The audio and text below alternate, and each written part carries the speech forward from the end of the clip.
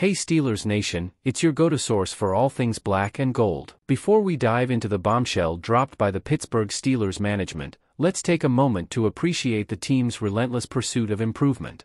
If you're as excited as I am about the Steelers' commitment to excellence, smash that like button and make sure you're subscribed for all the exclusive updates.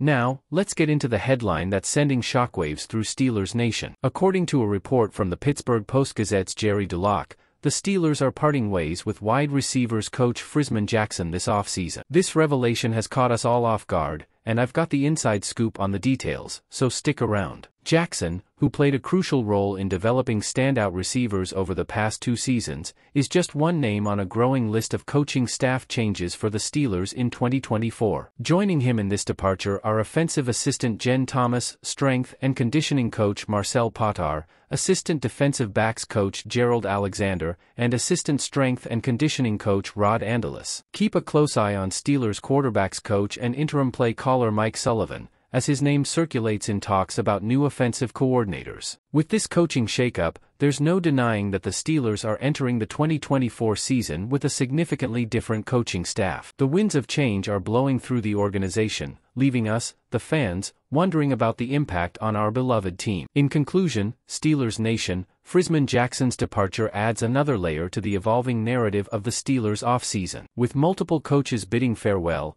the dynamics of the coaching staff are undergoing a major overhaul. We'll be here every step of the way, keeping you updated on the latest developments as we approach the 2024 season. Now, it's your turn, Steelers Nation. Do you think the Steelers made the right choice in parting ways with Frisman Jackson? Leave your opinions in the comments below, and let's keep the conversation going. That's a wrap for today's Steelers update. Until next time, stay true to the black and gold. Don't forget to hit that like button and subscribe for more exclusive content.